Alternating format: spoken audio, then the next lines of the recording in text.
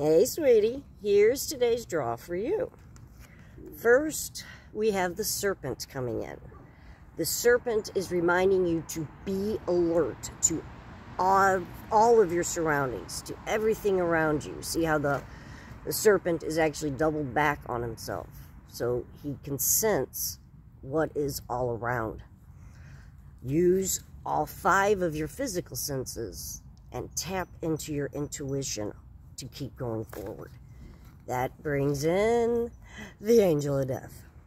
Death is ready to bring you closure and transition. It's New Year's Eve, so use the power of the new year to put to rest anything that is no longer serving you. Make the changes necessary to your life. And that yields to the Lord of Contemplation.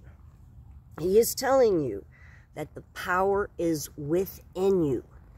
So, as you ponder, consider all potentials and pitfalls and use your creativity to find your way to your destiny.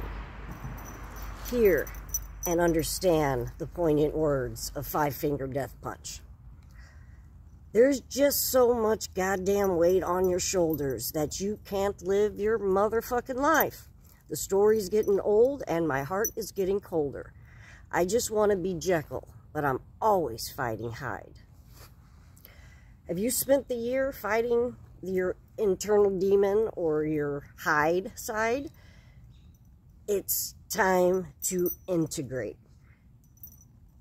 To be a true person, complete and whole, you must integrate the dark and the light.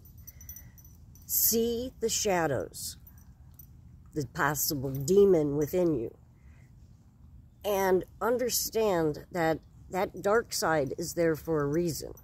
Without dark, you can't have light. Without light, you can't have dark.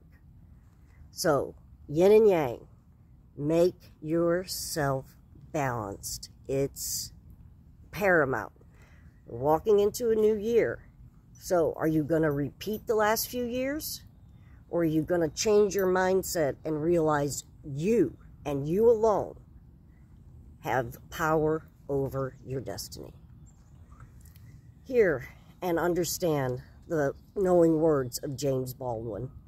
Not everything that is faced can be changed, but nothing can be changed until it is faced. Face your shadows and integrate them. Have a great day and a blessed new year.